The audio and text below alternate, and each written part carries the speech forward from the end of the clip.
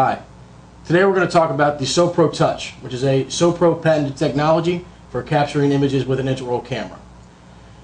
The SOPRO Touch is this sensor right here in the middle of the camera.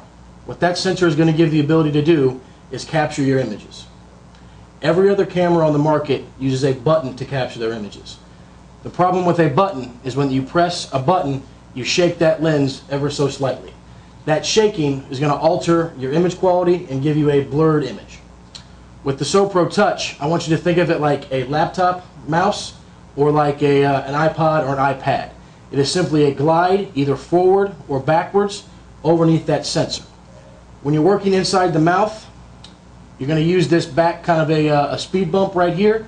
That way you always know where you're at. You're functioning inside the mouth, you find your fulcrum, and literally a glide over that sensor captures your image. Oftentimes in practice, doctors like to hold the camera a little farther up on the neck. At that point, you're going to hold it between your thumb and your middle finger, press here, and literally at that point, once you find your fulcrum, get your shot, you're going to pull back over that sensor.